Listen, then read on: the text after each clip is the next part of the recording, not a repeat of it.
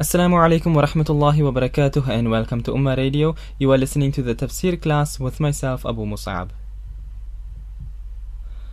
Alright, so we are still doing Tafseer Ibn Katheer, Surah Al-Baqarah, and on this volume 1, and in this, which is ayah number 8, and in this particular volume it's page 32. We had last completed the ayah ختم الله على قلوبهم وعلى سمعهم وعلى أبصارهم غشاوة ولهم عذاب عظيم. So we are now doing ayah number 9. I mean ayah number 8. Any case, so then we can start. Bismillah walhamdulillahi wassalatu wassalamu ala rasulillahi wa ala alihi wa sahbihi wa man wala. The ayah, which is or rather two ayat which he is discussing tonight, he says, وَمِنَ النَّاسِ مَنْ يَقُولُ آمَنَّا بِاللَّهِ وَبِالْيَوْمِ الْآخِرِ وَمَا هُمْ بِمُؤْمِنِينَ يُخَادِعُونَ اللَّهَ وَالَّذِينَ آمَنُوا وَمَا يَخْدَعُونَ إِلَّا أَنفُسَهُمْ وَمَا يَشْعُرُونَ. That from the people there are those who say we believe in Allah and in the last day, the day of judgment, وَمَا هُمْ بِمُؤْمِنِينَ, but in reality they are not believers. يُخَادِعُونَ اللَّهَ وَالَّذِينَ آمَنُوا, they try to deceive Allah and the believer and those who have believed. وَمَا يَخْدَعُونَ إِلَّا أَنفُسَهُم, but they are not deceiving anyone but their own selves. وَمَا يَشْعُرُونَ, while they are not even realizing that the only ones they are deceiving is themselves. Okay, it's possible that they are deceiving the believers, but obviously nobody can deceive Allah. So they think they are deceiving Allah by expressing belief with their tongues, but in reality they are concealing kufr in their hearts, and they think that Allah does not know it. So Imam Ibn Katheer rahimahullah, he says, لما تقدم وصف المؤمنين في صدر السورة بأربع آيات ثم عرف حال الكافرين بآيتين. After Allah had previously mentioned the description of the believers at the beginning of the surah with the first 4 ayat. So the first 4 ayat of Surah Al-Baqarah dealt with the characteristics of the believers, the mu'mineen. ثم عرف حال الكافرين بآيتين. Then after the 4 ayat of the believers, Allah mentioned 2 ayat which dealt with the description and the state of the kuffar. Now he says شرع تعالى في بيان حال المنافقين. Now after mentioning these 4 and then the 2 which came after, now Allah starts mentioning the state and the characteristics and the habits and ways of the munafiqeen, the hypocrites.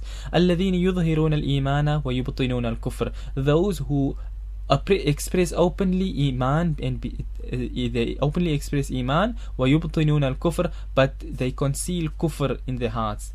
ولما كان أمرهم يشتبه على كثير من الناس.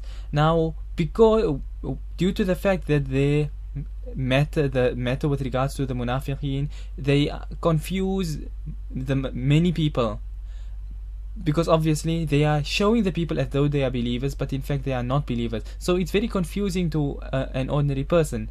So he says أطنب في ذكرهم بصفات متعددة, that because of this Allah went into detail by mentioning them with a number of characteristics and qualities. كل منها نفاق, all of them are hypocrisy. كما أنزل سورة براءة وسورة المنافقين فيهم, like how Allah had revealed Surah Bara'ah, which is Surah Tawbah, and also Allah revealed Surah Al-Munafiqeen. Both these surahs were revealed with regards to the Munafiqeen. A large portion of Surah Tawbah, Surah Al-Bara'ah, Surah Bara'ah is to do with the Munafiqeen. And obviously Surah Munafiqeen, the name itself tells you that it has a lot to do with the Munafiqeen. So he says وَذَكَرَهُمْ فِي سُورَةِ النُّورِ وَغَيْرِهَا مِنَ السُّوَرِ. And Allah also mentioned the Munafiqeen in portions of Surah An-Nur and other surahs as well of the Qur'an, تعريفا لأحوالهم لتجتنب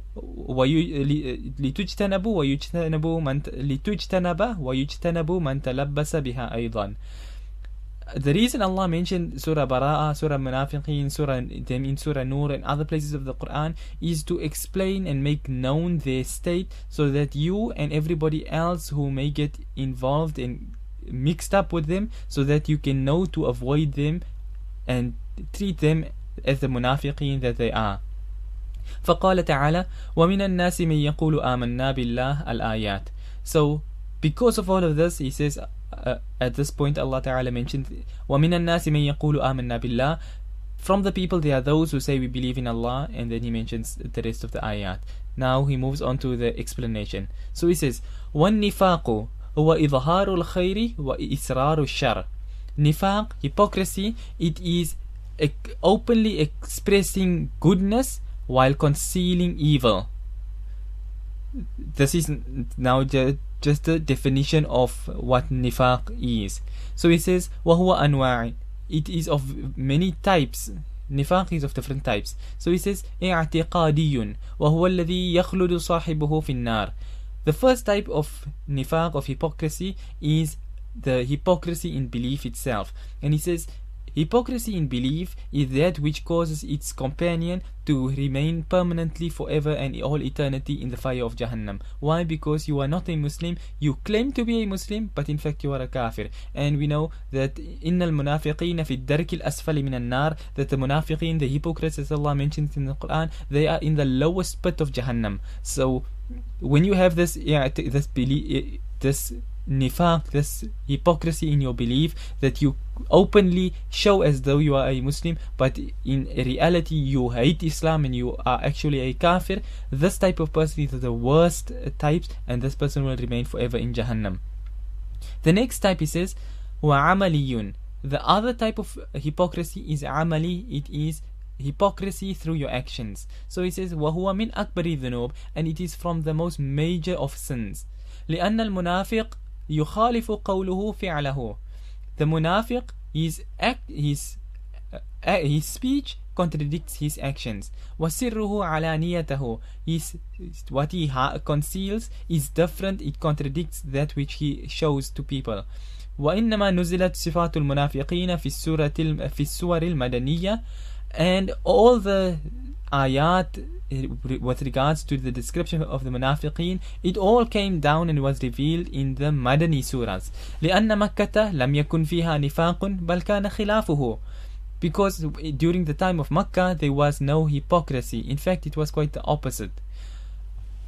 Okay, just to go one more point on when he said here وَعَمَلِي, that the second type of hypocrisy is the hypocrisy in action. And this is like Rasulullah sallallahu alayhi wasallam mentioned various things in the hadith, that there are three things that if a person does this, he will have a quality of the munafiqeen in him. إِذَا حَدَّثَ كَذَبَ, when he speaks he lies. وَإِذَا وَعَدَ أَخْلَفَ, when he promises he breaks his promise. وَإِذَا عَاهَدَ غَدَرَ, when he is entrusted he is proven to be deceitful. And in another hadith وَإِذَا خَاصَمَ فَجَرَ, when he argues he becomes abusive. And there are other things mentioned in the hadith as well with regards to the characteristics and the qualities of the which are termed as nifaq. This is not the nifaq which puts a person outside the fold of Islam and puts a person into Jahannam amongst the kuffar. Now this person still remains a believer, he's still a Muslim, but it is an evil characteristic to have.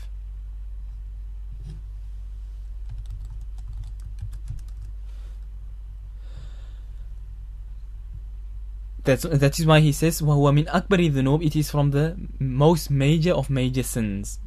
But it's not kufr yet, not unless you have a belief of hypocrisy. So normally people use the term today a lot that you are a hypocrite. To put it more in a different terminology, if we were to say like how salah linguistically refers to dua, supplication, while the shari'i, the legal meaning of dua is, as we know, fajr, dhuhr, asr, maghrib and isha. If we use that same sort of terminology here, then nifaq and hypocrisy from a shari'i definition would be this from an i'tiqadi point of view, a belief point of view, which would put its holder, the one who holds this belief, in Jahannam, while the linguistic meaning would be, as you can see here with regards to actions, that you are a believer but you are two-faced. You show one side but in fact you are the opposite. You smile in front of a person but you gossip behind his back and you hate him and all that sort of stuff. So that's just the two types.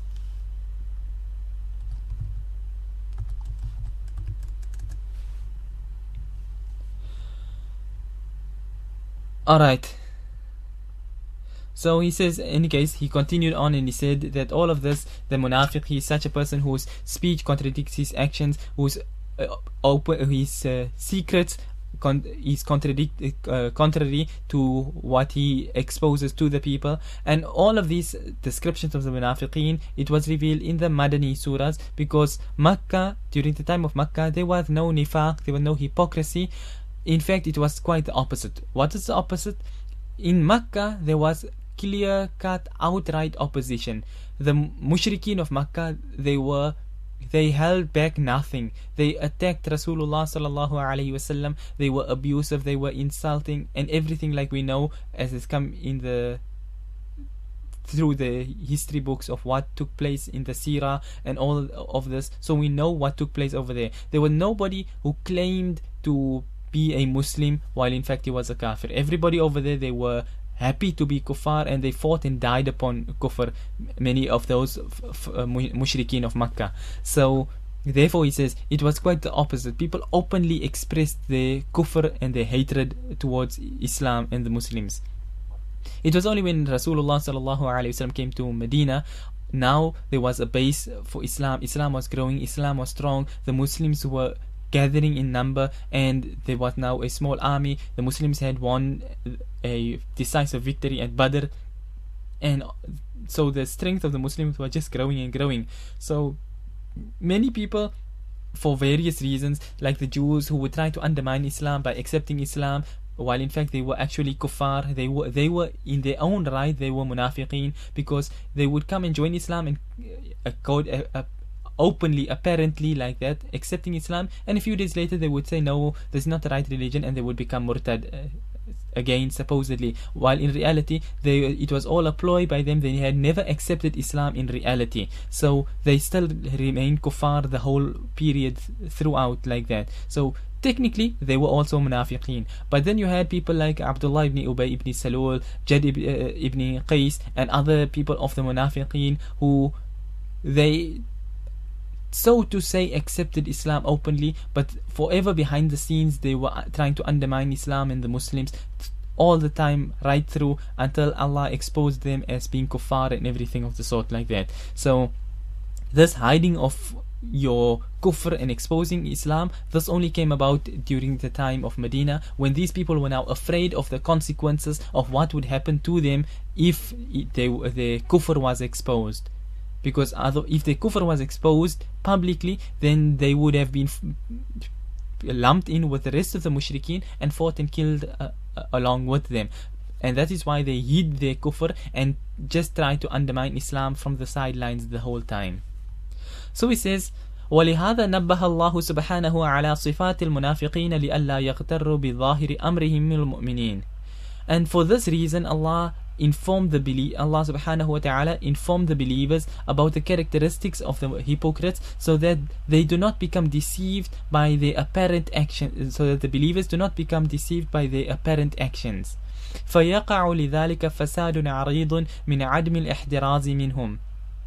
So because as a result of that, great fasad would take place, great corruption would take place, because of not taking caution with regards to these people. Because you take them obviously now as Muslims, as believers and everything, and you deal with them, and they sell you out on the side everything that you are doing. And he mentions here also further, he says, وَمِنْ اِعْتِقَادِ إِيمَانِهِمْ وَهُمْ كُفَّارٌ فِي نَفْسِ الْأَمْرِ. You are not taking caution from them and cautioning yourself against the belief of the hypocritical belief, while in reality they are disbelieving in this very same deen that they are claiming to be believing in. وَهَذَا مِنَ الْمَحْذُورَاتِ الْكِبَارِ أَن يَظُنَّ بِأَهْلِ الْفُجُورِ خَيْرًا. And this is from the major things that the person should be aware of. He says, أَن يَظُنَّ بِأَهْلِ الْفُجُورِ خَيْرًا, that you think good of the evil people. أَيَظُنَّ بِأَهْلِ الْفُجُورِ, those people who are as you can say, a fasiq and a fajr, that you think good of such people. This is something that should not be done. Incidentally, there is a narration which is to do with the innovators, mubtadi'in, that man waqara sahibu bid'atin faqad a'ana ala hadmi al-Islam, that whomsoever praise whosoever honors a innovator, then فَقَدْ أَعَانَ عَلَى هَدْمِ الْإِسْلَامِ, then he has aided in the destruction of Islam. Imam Ghazali rahimahullah, he reports a different, similar meaning but a different narration, which in his narration it says Man akrama fasiqan. If I'm not mistaken, I think his narration says Man akrama fasiqan, then the rest of the narration continues. So instead of Man waqqara sahibu bid'atin, his narration mentions Man akrama fasiqan. So the one narration says that whoever honors an innovator, and the other narration says whoever honors a fasiq. So that is why you can see here that people who are outright evil like this, they should not be put on platforms of goodness and piety, and how that you should think that, okay, this is a pious person, this is a good person. They should be known that this person is an evil munafiq and that people should avoid him. Any case, he says فَقَالَ تَعَالَى, so Allah Ta'ala says وَمِنَ النَّاسِ مَن يَقُولُ آمَنَّا بِاللَّهِ وَبِالْيَوْمِ الْآخِرِ. So Allah Ta'ala mentions, and from the people there are those who say we believe in Allah and in the last day. أي يقولون ذلك قولا كما قال تعالى إذا جاءك المنافقون قالوا نشهد إنك لرسول الله. Meaning these people, they say this only by their tongue, like how Allah Ta'ala says in this ayah incidentally is from Surah Munafiqeen, this one that he quotes here now. إذا جاءك المنافقون قالوا نشهد إنك لرسول الله. When the hypocrites, the munafiqeen, when they come to you, meaning you, O Rasulullah sallallahu alayhi wasallam, they say we bear witness that indeed you are the messenger of Allah. أي إنما يقولون ذلك إذا جاءوك فقط لا في نفس الأمر.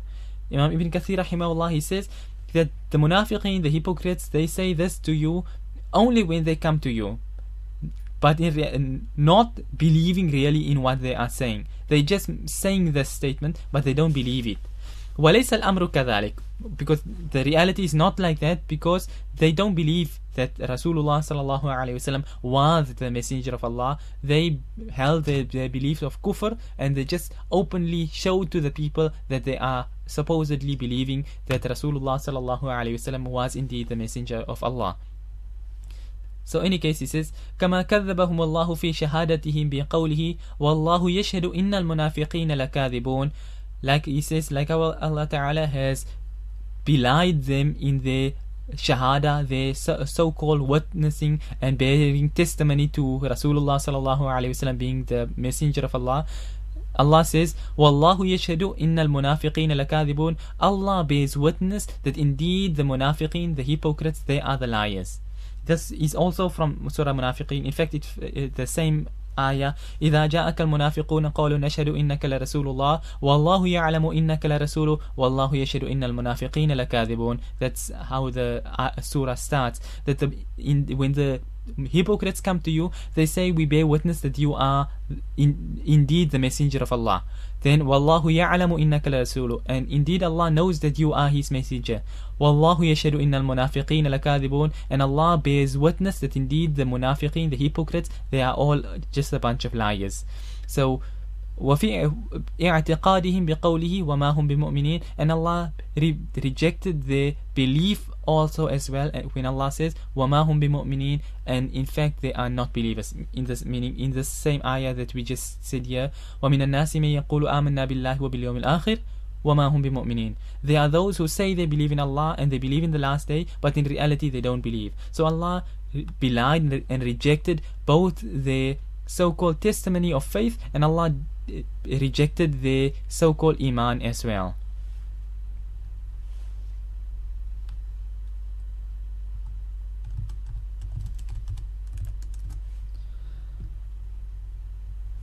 Okay, so continuing on, he says وَقُولُوا تَعَالَى يُخَادِعُونَ اللَّهَ وَالَّذِينَ آمَنُوا.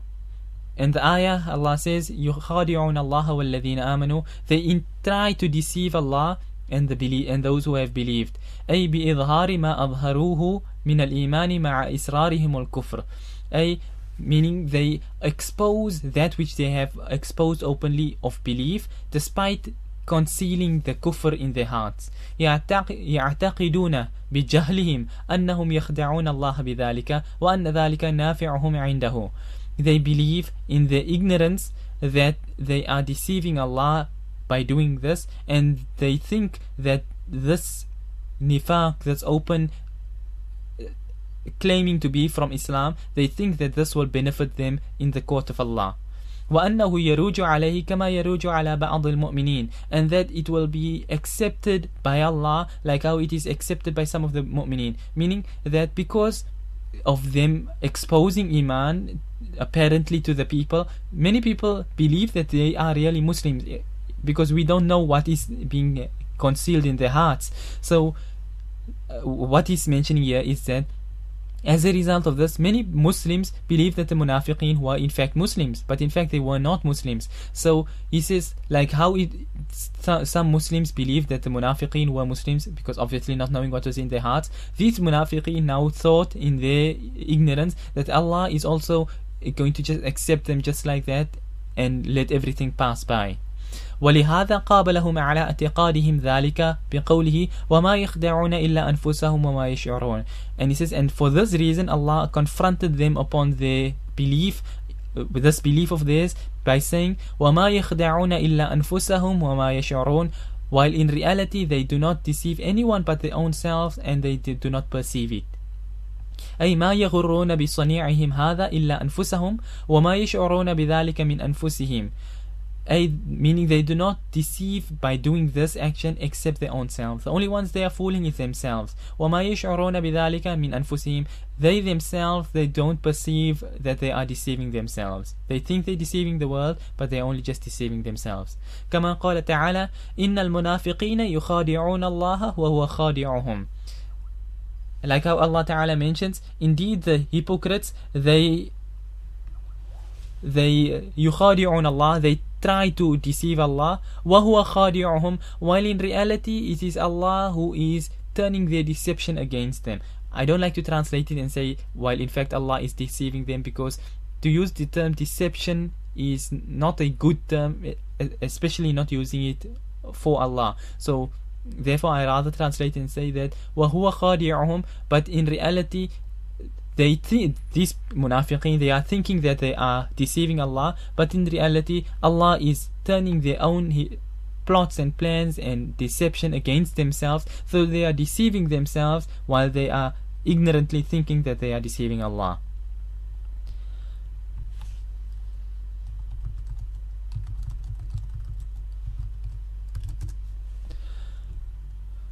So he says وَمِنَ الْقُرَّاءِ مَنْ قَرَأَ وَمَا يُخَادِعُونَ وَكِلَا الْقِرَاءَتَيْنِ يَرْجِعُ إِلَى مَعْنًى وَاحِدٍ.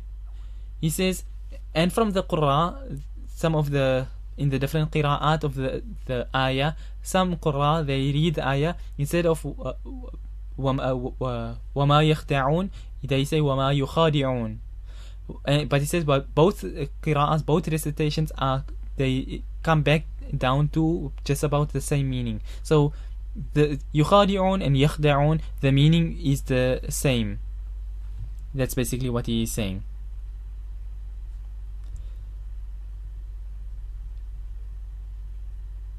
Alright then, in that case we will end on this point here, inshallah. So just to wrap it up in a nutshell, these munafiqeen, they think they are deceiving the believers, but in fact they are deceiving only their own selves, while they do not even perceive that they are deceiving themselves. Okay, and like I said, this yukhadi'un and wama yakhda'un, wama yukhadi'un, it's a linguistic difference, but when it comes down to the translation perspective, the meaning would again come down to the same thing, and that's why it says both qira'as, it returns to the same issue. It comes to the same meaning. So it's just okay. Is it cause their deception don't matter or hurt the believers? The deception does. Obviously, it was when a person looks back in history, how Abdullah ibn Ubay ibn Salul, the kafir, how time and again he tried his evil to harm and hurt the Muslims time and time again. So there was a lot of hurt and harm coming from them, but the reason why Allah rejects them like this is because Allah is there to in fact Allah was there and is there and always will be there to safeguard and protect the Muslims against them.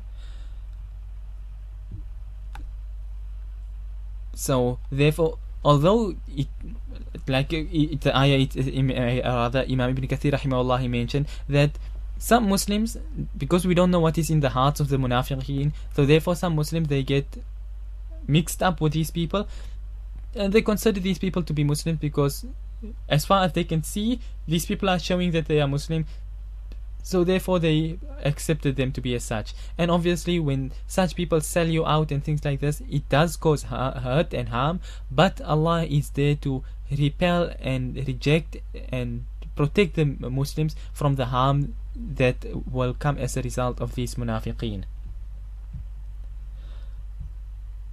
Okay, does this ayah have any incident behind it, a reason for revelation?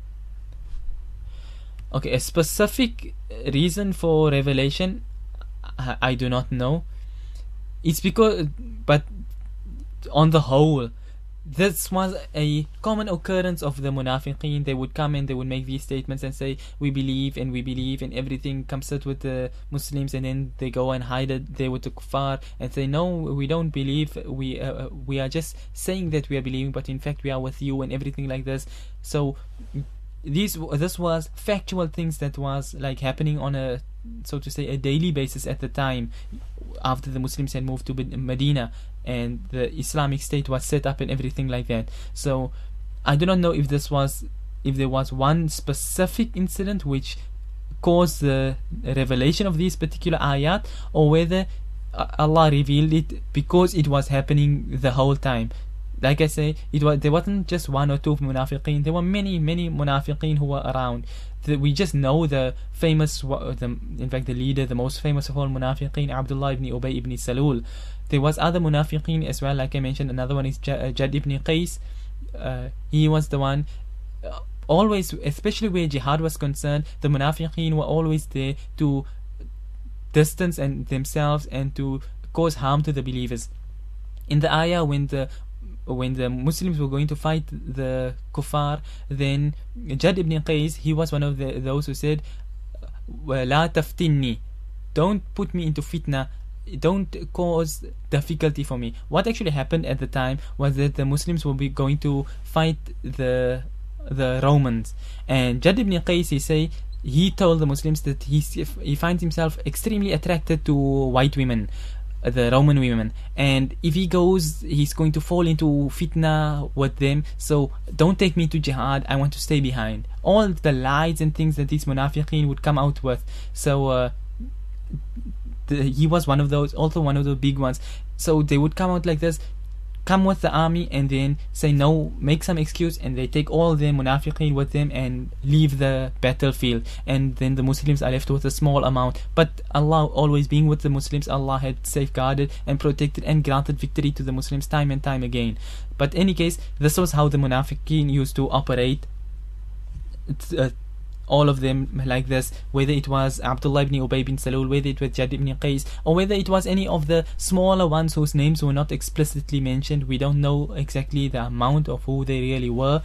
Rasulullah sallallahu alaihi wasallam had given the list of their names to Hazrat Hudhayfa radiyallahu anhu. That is why he was known as Sahibul Sir, the keeper of secrets, because he knew the names of all who these munafiqeen were. And that is why during the khilaf of Hazrat Umar radiyallahu anhu, when a person used to die, Hazrat Umar radiyallahu anhu used to ask, is Hazrat Hudhayfa radiyallahu anhu there at the janazah? If the people would say yes, then Hazrat Umar radiyallahu anhu would attend. If they said no, then he would not attend, because Hazrat Umar radiyallahu anhu, his reasoning was that Hazrat Hudhayfa radiyallahu anhu would never be attending any funeral, any janazah of any munafiq. So therefore, if he wasn't there, most likely this person was a munafiq, and so therefore he would abstain as well.